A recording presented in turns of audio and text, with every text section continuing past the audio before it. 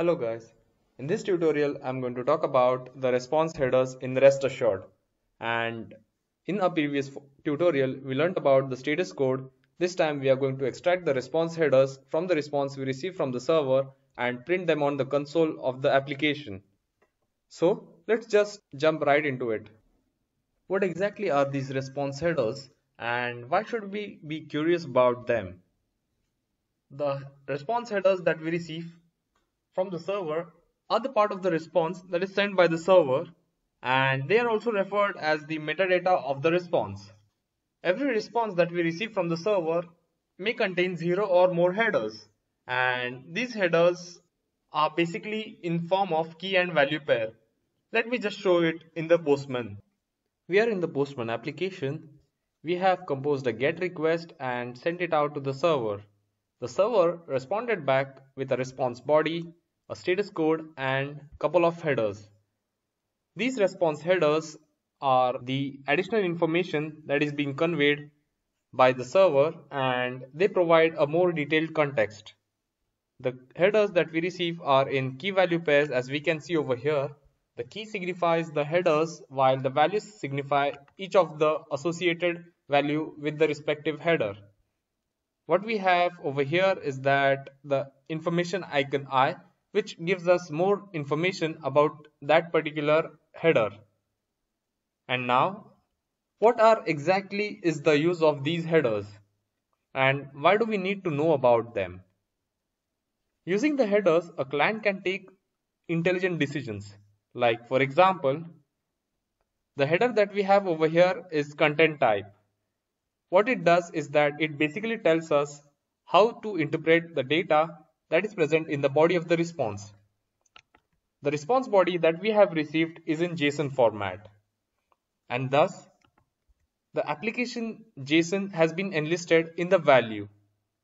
Similarly, if the body that we received was in XML format, we would have got application/XML as a content type header. Likewise, the headers convey additional information. And now, what we are going to do next is basically replicate these headers in our rest assured code and try to print them out on the console. What we have done so far in the rest assured code is that we have written a request and we have retrieved the status code from the response. Next, what we are going to do is print out the response headers from the response. To do that, let us see what all methods are available to operate as headers on the response object that we have created. As I write header, I get a couple of method options that are available to operate on the response object. We have the foremost one, getHeader, which asks for a parameter of string, and this particular parameter, if we read in the IntelliSense, what it says is that it is used to fetch out a single header value which is associated with the string name that we are passing. Like if we pass the content type, we will receive application JSON as the value. Likewise, the next one we are getting is get headers, which is basically returning to us the response headers.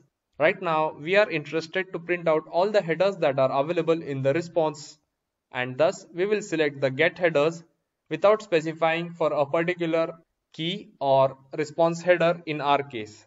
So I will select this one. After hovering over the get headers method, what we see is that the return type is headers. So I will create a variable to hold the headers that we are receiving from the response. As you can see, this particular headers is being suggested in the IntelliSense. So let us quickly import it. And what I do next is print out the headers by using sysout. I press Ctrl space and next I write headers for response R and simply invoke the variable. There we have it. I next run this as a Java application and the headers get printed out in the console of the application. The intention is that verifying if the response headers that we receive are the same that we received in Postman. I'll take just one as an example, like we have the content type as application JSON. The same is being observed in our Postman, and that is application JSON.